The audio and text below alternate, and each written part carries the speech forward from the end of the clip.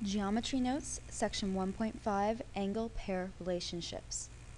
Now that we've looked at angles in general, we're going to look at pairs of angles, or special pairs of angles together. We can have pairs of angles that are related by their physical location. Our first example is adjacent angles, and these are two angles that share a common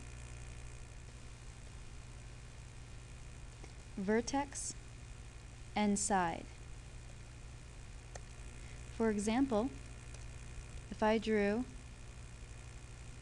angle A, B, C, then I want to share vertex A, or I'm sorry, vertex B, and draw another side here such that angle ABC and angle CBD are adjacent angles.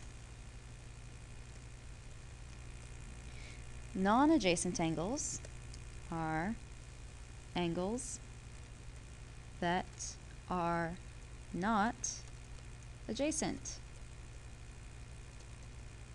Honestly, that's the easiest way to remember it. You can also have angles that are related by measure. Alright, so we can have space, where if they share a side and a vertex, they're going to be adjacent angles. If they don't, like angle A and angle B, they're non-adjacent. We can then have angles that are related by their measure. Complementary angles are going to be two angles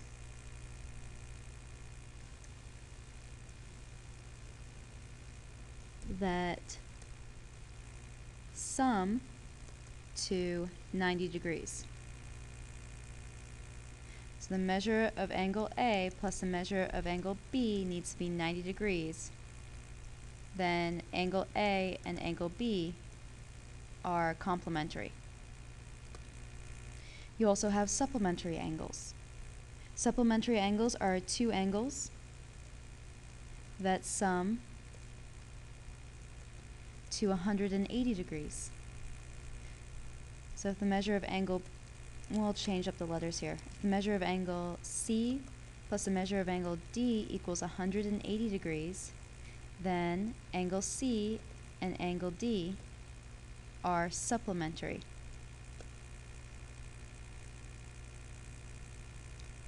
So this is how angles can be related by their measure. Lastly, you have angles that are related both by physical location and measure.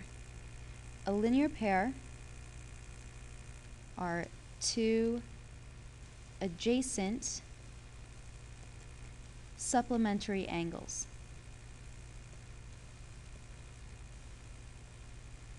The reason they are a linear pair is because when you draw this out, you'll see that the outside sides of these angles create a straight line. So we're going to draw another ray here. We'll label these angles 1 and 2.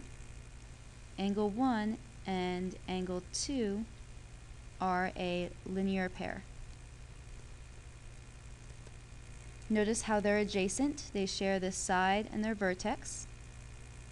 And they're supplementary because this entire angle together is 180 since it's a straight line. Whenever you have two adjacent angles that add to 180, you will end up with this straight line. And lastly, we have vertical angles. Vertical angles are a little trickier to define. Vertical angles are two angles with sides that form pairs of opposite rays.